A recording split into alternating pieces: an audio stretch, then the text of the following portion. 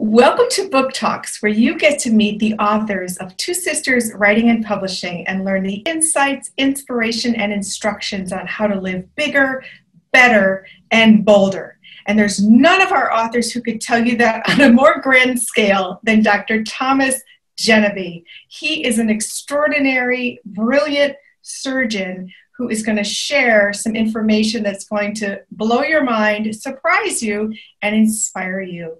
Welcome, Dr. Jeneby. It's been an honor to know you. You guys are great. I've had a great time with you guys, and you guys do a great job, so congrats. Thank you so much. So we are so excited and so proud that you are one of our 25 authors so far, and this is your book, Confessions of a Plastic Surgeon, and it's shocking stories about enhancing butts, boobs, and beauty by Dr. Thomas Jeneby. So the title alone grabs me, and I just love the content because it's titillating on one hand, but there's tremendous substance behind it, and that starts with your story. Can you tell us a little background about you, your family, where you grew up? We're Turkish immigrants, and we came into the United States when we were 2, and I was 2, and my sister was 1, and we didn't have a lot of money. We played a lot in the street. We just did fun things. We never really knew we were poor. My mom worked really hard to get her PhD with 2 small kids in another country. And she instilled in us a lot of work ethic, I think, at that point. And then you went to an Ivy League university and became a board-certified plastic surgeon. And some of the stories that you share about the work that you've experienced are just mind-blowing. Can you share a couple stories from the book about crazy things you experienced before you opened your center? Yeah, most of it, I think the craziest stuff, I mean, there's some stuff that happens in the operating room that are not in the book, but I think the craziest stuff is when you actually meet people for the first time. And a lot of people have been thinking about the surgery, some of them for 10, 15 years, and they're so nervous. They're sweating. They won't even pull their gowns open. They haven't had a man see them naked in 10 years. Even though they've had intimate relations with their significant other, they wear T-shirts or gowns. To me, it's sad. And at the same time, I'm like, well, we're going to make you look awesome. And basically screw what your friends say. This is all about it. And they get a lot of flack from their friends. And I'm like, they're just haters. Don't listen to them. This is all your life. So, it's been interesting. The pre-operative side is much more filled with lots of cool stories than actually intra-op. With a couple of stories like that where I've been kind of surprised at the nature of how they're so covered and so demure, because of how they think that they look, or this is why they got divorced, or this is why they're getting separated and stuff. So I have to kind of dig deep a little bit. Well, Catherine and I had the honor of coming to Texas to visit your plastic surgery center, and we got to watch you in action, and you do surgeries live on social media, of course, with your patients' permission. So can you talk about why you got into plastic surgery and what exactly you provide, what services you provide?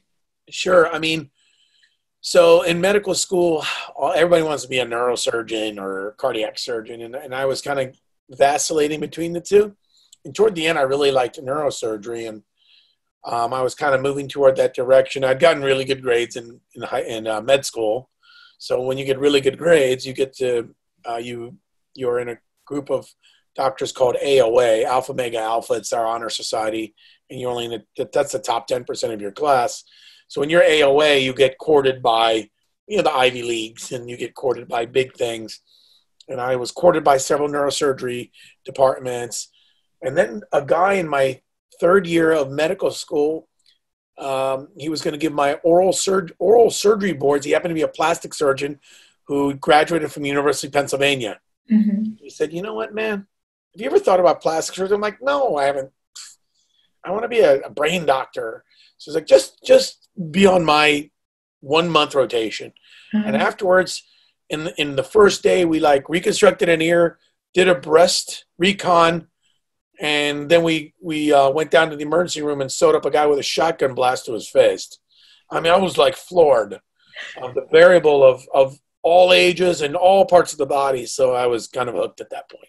Oh, wow. So can you talk? Yeah, and you're board certified. Yes. And you're just brilliant. I mean, we watched you in the OR and you were just, it's like artwork. It is a little bit of art. It's amazing. Yeah. I'm not a really good artist. That's the problem. I guess experience and now art from experience, but I was never like, I couldn't draw real well, but I guess you just kind of learn three-dimensional objects and the body's in 3 dimensions, and you just got to make sure you make the 3-dimension better for that person. Yes, and the before and after photos and videos on your various social media platforms are just eye-popping. Oh. I mean, but can you talk about the most popular procedures that you do? Oh, yeah, sure. So my practice has changed. It used to be all breast dogs, like uni procedures, one, either a breast dog or a lipo, some butt implants, some rhinoplasty, some facelift. Now it's these mega procedures like tummy tuck breast dog and BBL, Brazilian butt lift. So it's 2 turns of the patient and 3 to 4 hours of surgery. So they're just called super mommy makeovers, which I'm one of the few guys that does them in the country because they are long and they can be tedious, and you have to have the right staff, the right anesthesia. You have to know that you can't bleed very much. You have to know anatomy. So I think these super mommy makeovers have changed my practice, and we're booked out till the end of December for super mommy makeovers, and we're booked out almost to the middle of November for everything else, and that's 5 days a week operating. So we are just crushed with these mega procedures. And then these minor ones have not become minor anymore. They're also like breast dog lipo or arm lift lipo the sides or things like that. So it's gotten longer and longer procedures lately. Wow, that's fascinating. So the pandemic sounds like it has not stopped people's desire to transform. No, I think what happened in the beginning after the fear went away was people kind of looked at each other and was like, wait a minute, now we have time off. Oh. We have a forced time off. So as long as my center was accredited and we were following the CDC, which of course we did, and we do, then the people were like, I haven't spent money on dumb stuff in months. I've saved a lot. Nothing was open. Maybe I should get plastic surgery. Maybe because now I'm on Zoom and I'm seeing my stuff and I don't like what I see.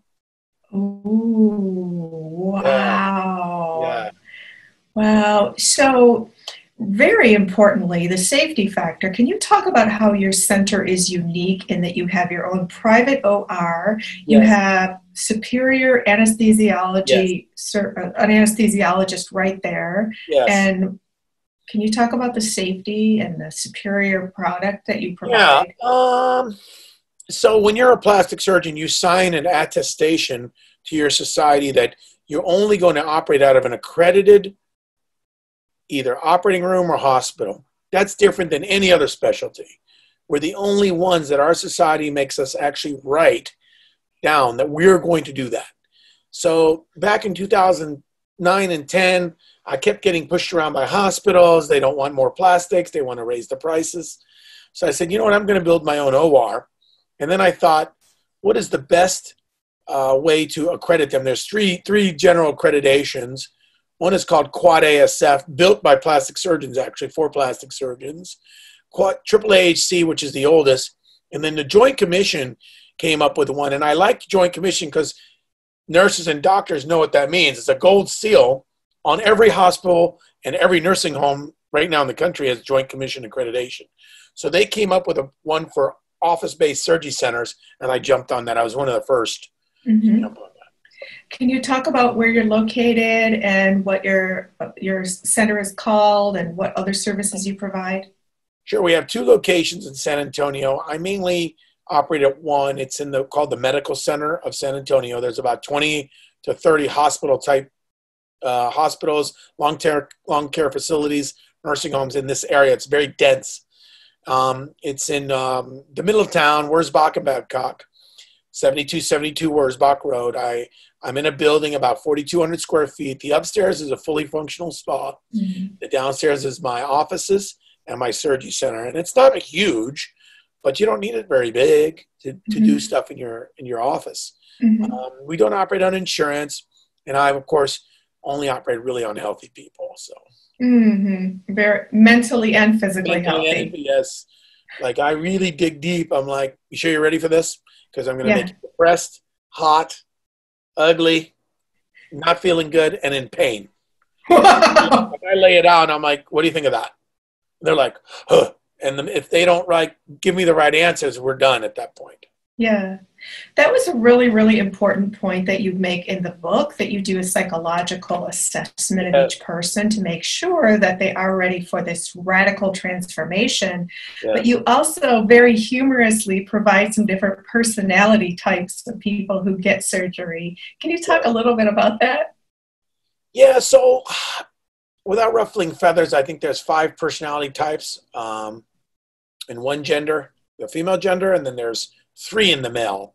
Mm-hmm. I guess the 5, I would say, the one, completely happy and satisfied with themselves, like 5%.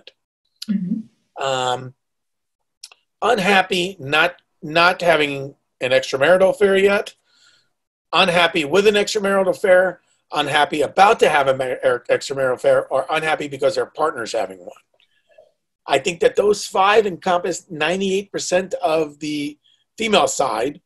The male side's pretty easy. It's, you're a great guy, you're kind of in the middle, and you're a jerk.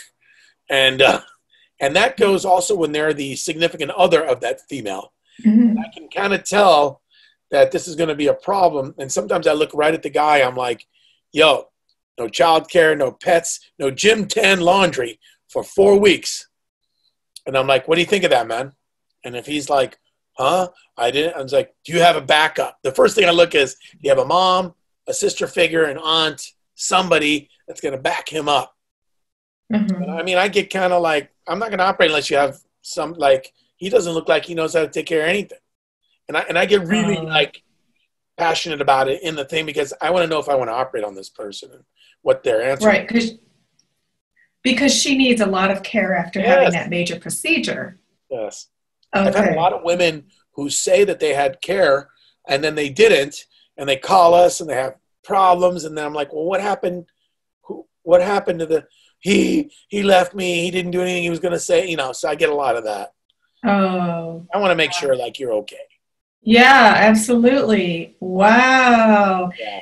So something also really beautiful that you do is that your philanthropy is donating your services to help women who've been brutalized by domestic violence to have free reconstructive surgery. Can you talk about how you do that and why, and maybe a success story? Actually, I'm doing one coming up.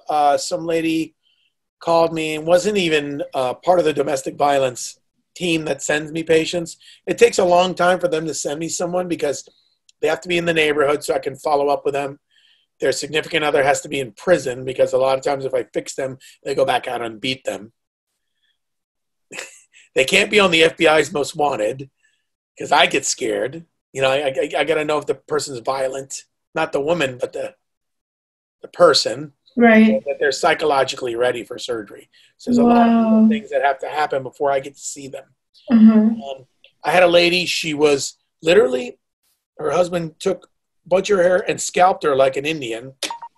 And he threw in the toilet. So she went to the emergency room. This was years ago. And they put a skin graft. So she had a bald spot with hair on the sides like a clown. So I ended up cutting a piece of the skin graft out and closing them called up. And I did it staged. And I brought her hairline to the front. And she cried. And she was so happy. And for me, it wasn't a huge surgery. For her, life-changing, obviously. She has the crown of her head back.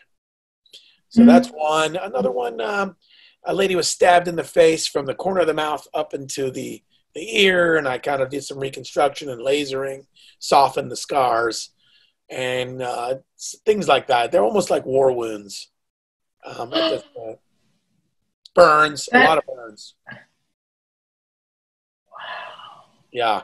And you do it for free, and it must just absolutely transform these women's lives. Yeah, they're first of all, they're instantly happy that someone's going to help them. They like hug you.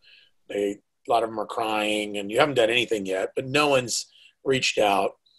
The burn patients are really happy because, you know, they have all these burns and they sometimes can't move their shoulders, and you cut the burns, you do these Z-plasties, and then you laser them over years to soften them up. So they get better and better, and then their confidence boosts, and you start to see them get their real personality start coming out after seeing you for about 4 to 6 months.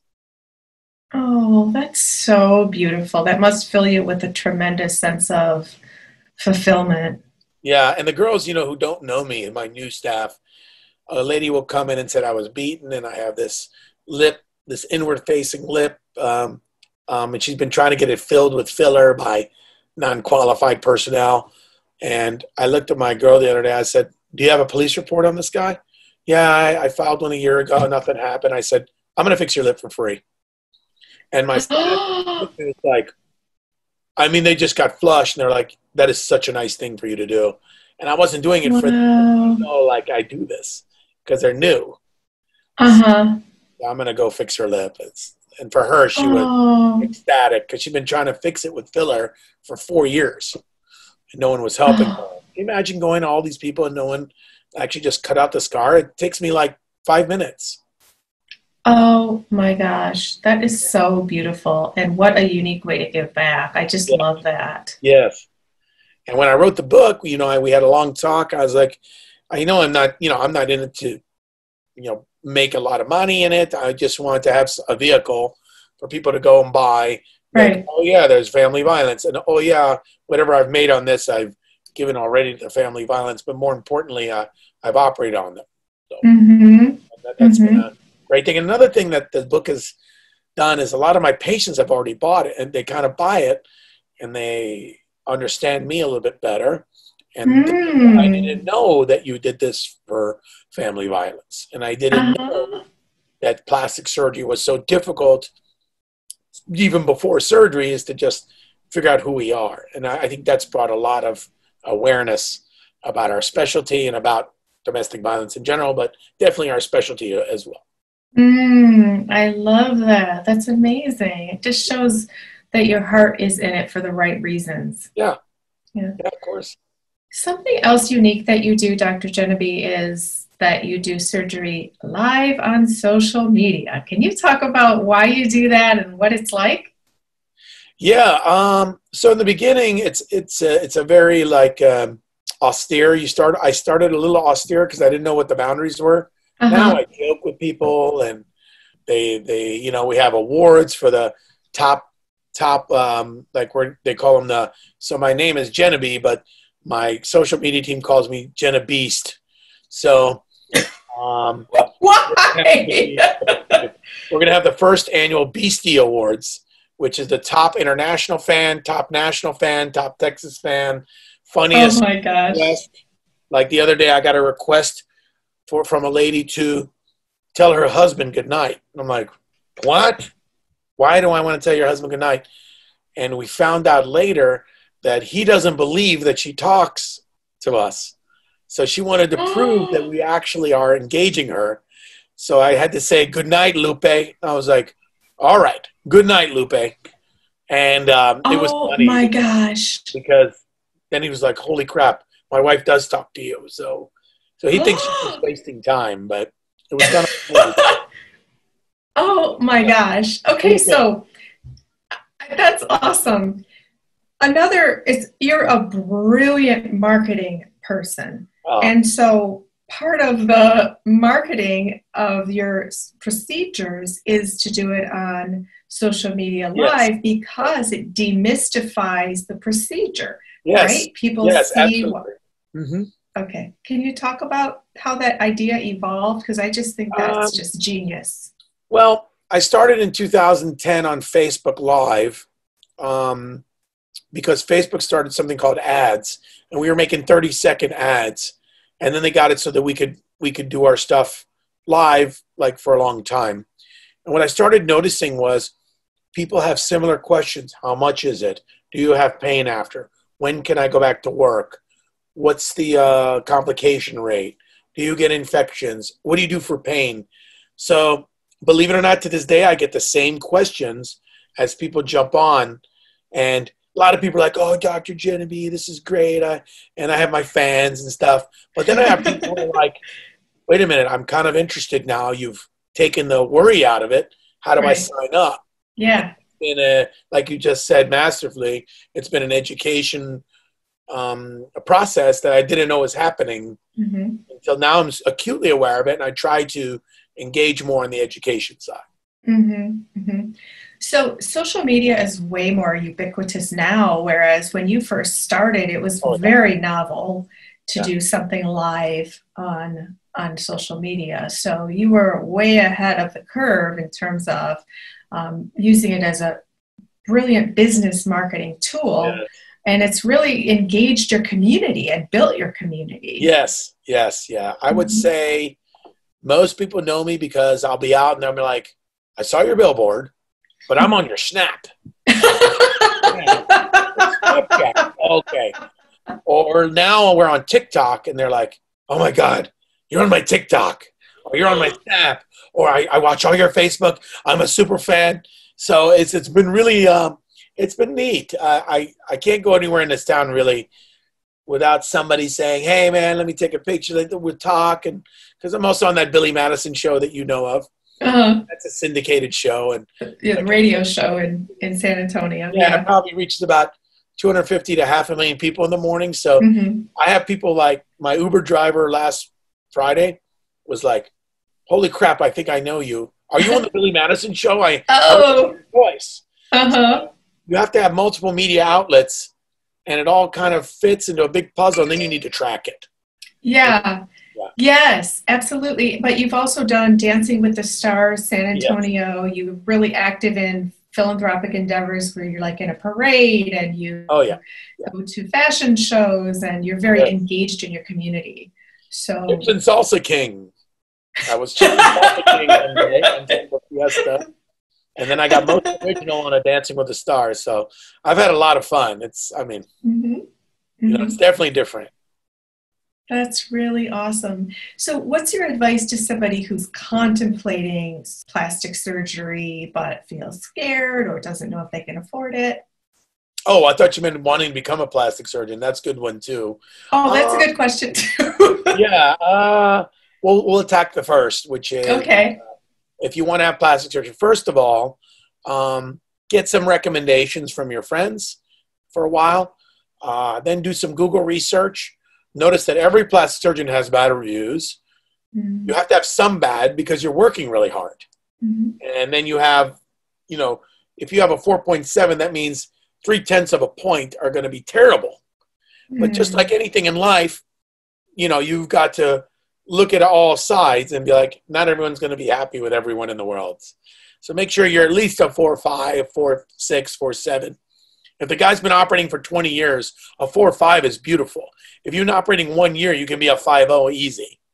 But at 19 years now, you're going to see some mixed things, and don't trust everything you read. Kind of look at the background, look at some pre and post-op.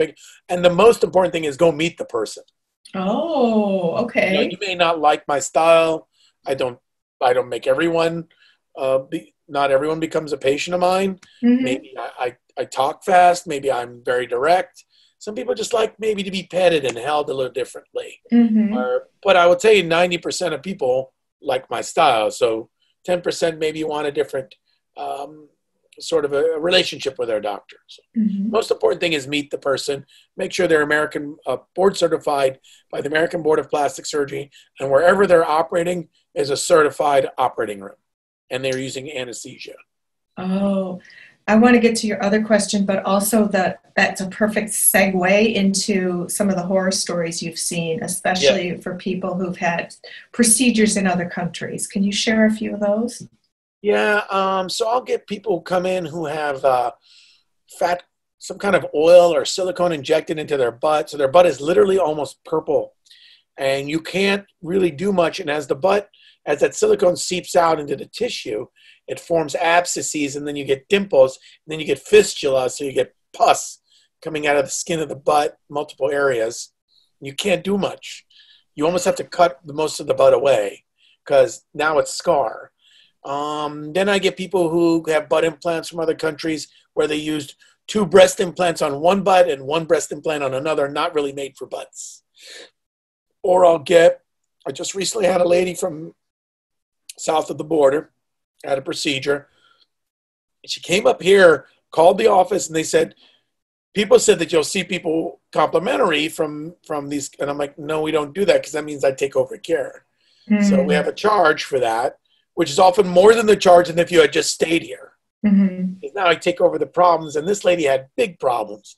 She had an infected wall. She had loss of her belly button. She's now getting over everything. It took her 3 months of therapy, 4 months of all kinds of wound therapy, surgeries by me to get normal again. Mm. She saved what, $5,000 or $6,000. Now she ended up paying $40,000 or $50,000 of hospital bills. So don't forget, this is it's kind of like buying something that's a little cheaper, but you get what you pay for. Oh, wow. Yeah.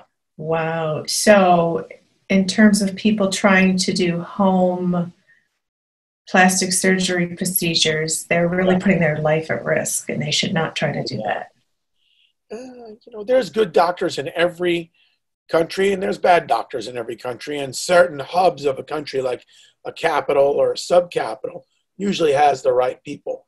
Mm-hmm. If you're being lured into a hotel room by somebody without a degree, you're probably in a lot of trouble. So don't do that. Don't go to hotel rooms for stuff. Right. That's weird. Right. I think it'd be weird. I think so. You could think that. The minute they say, go to Holiday Inn and I'm going to inject your butt, you're in an office. What the hell? Yeah. Where's the sterile? Wow. Yeah, that's what was so impressive about your center, because you have the anesthesiologist right there. Everything is monitored throughout and from start to finish. Yeah. So then you were also going to talk, Dr. Jeneby, about any advice you might give to someone who wants to become a plastic surgeon. Oh, it's so funny. We get a lot of people want to shadow me. I don't have time to shadow everybody because I need to know that you're really serious. You're already AOA, means you've already gone through med school. You're in the top 10% of your class, because you're not going to get a residency without being top 10%. It's very hard. There's only 2 spots a year in most of these programs. 2, 500 applicants for 2 spots. Mm-hmm. So, and a lot of high school people want to come in here and they want to shadow me for like a month. I'm like, I don't have time to shadow to adequately give you time because I don't have a residency program. I am going to be working on something similar, like a fellow, to help me. But at this point, if you're really serious about plastic surgery, you need to do very well in med school and then shadow a real plastic surgeon at that point and do some stuff then. Because in the beginning, it's not going to make a difference if your grades suck and you fail out. I mean, why did you shadow me the whole time? You didn't put your mind to it. So. So, Dr. Jeneby, we've talked about boob jobs, butt lifts, mommy makeovers, but what about men? Oh, yeah. Do you help men? Yeah, men are so nice to talk to sometimes because they're really easy. They come in, they're like, I got man boobs. Can you fix it? Yeah, here's my Amex. All right, that's it. It's like 2 minutes. They're done. They don't ask anybody any questions. They don't ask permission. They're not scared one bit. They just want to know the price. And my consult with them is like, oh, man, I'm going to clean that up. Take away this. Take this. Here's my pictures. We're going to give you a 6-pack. They're like, all right, here's my Amex. I mean, it's done in minutes. So guys are supremely easy in terms of quick to purchase. And I always tell the girls this. I'm like, when a woman walks into your place, she wants to make sure it smells good. There's no dirt on the floor. There's music. A guy will let me operate in my garage if the price is right. So guys are easy. Breasts, they'll get their neck lifts, they'll get their thighs. They'll get there. They want me to do 6-packs. They want to make fake abs, take away their flanks. A lot of military want me to liposuction them because they get something called a tape test, and they have to be under 36 inches. Or they At don't their waist? Yes. Okay. There's a lot of military around the time of tape tests that I have to liposuction. Oh, so lipo among men is popular? Yes, extremely. Okay. And also, we interviewed a man who had an eye procedure. I think it was under eye bags. Probably like a lower lip left, yeah. That's pretty popular too, isn't it? Yeah. Guys, they're getting back in the workplace. They're dating younger people. They want to advance in their job. If you got these big bags, I mean, people, unfortunately, studies have shown that the better looking you can appear to be, the more chance that things are going to come your way in everything you want to do. And it's unfortunate, but the eye perceives symmetry and the eye perceives looks. The first time you look in the face, in a nanosecond, you know if that person is good looking or not, or when you want to talk to that person. You just do. Right. It's just in the scowl on their face, the way they look. Do they look young? Are they older than they appear? Your mind makes that up in seconds, maybe even less than a second. So guys wanting to get ahead want to do that. Right. Fascinating. So what percentage of your clients are men? I would say it's been constant between 11 and 13%. Women I make up more than the men, about 8 to 1. But guys are super easy, and their surgeries take like an hour. And they're extremely patient when you tell them to be patient. And they don't really cause a lot of grief. They just want to look better in clothes. They want to wear a T-shirt without having their boobs stick out. They just want every guy. And I mean, I'm a male, so I get it. I'm like, oh, okay. Right. And that this bothers you. Another thing that bothers men is hair loss, and we interviewed Billy Madison, the radio personality, about the hair implants, and he was happy as he could be. Oh, yeah. Because you use a really state-of-the-art procedure. What's it called? Yeah, I use NeoGraft. It's been around a while, and what it is we take hair from the back of your head, which is resistant to what they call dihydrotestosterone, which is a byproduct of testosterone. Dihydrotestosterone makes you bald in the front. Your hair feels, it gets the chemical which your body makes naturally from testosterone, starts to reduce the hair and thin the count of the hair. Weirdly enough, hair in the back of your head, when you transplant it in front, is resistant. It's weird. So when you make somebody have a head of hair, instantly they get a huge bump of confidence. Oh, wow. I love that. He was so awesome. He was like, yeah, dude. He's one of my great friends. Even though we have a business relationship, we have a personal relationship. I call him maybe 2 or 3 times a week. So awesome. All kinds of things, Yeah. So here's another fun thing I want to end on, Dr. Jeneby, is breakaway boobs. What are those? Oh, Billy knows this because we talk about this every time I'm on the show almost. So a breakaway boob is something a woman is unhappy with you, whether you're as a significant other, she's either caught you with something on your phone, or she's about to cheat, or you're cheating, or you're about to cheat. So she's going to put on boobs to get attention and then leave your butt. Those are called breakaway boobs, breaking away from the atmosphere like a rocket. So she's going to do that to you if you don't start paying attention. Right. Billy and I, we talk about that almost on every show. It's hilarious. That's awesome. Guys will come to my office and they're like, is she going to leave me? I'm like, I don't know, dude. What's your relationship like? I would say you better pay attention to her. And she starts laughing. And when she's laughing nervously, sometimes I'm like, okay, these are breakaway boobs. You don't even know it yet, bro.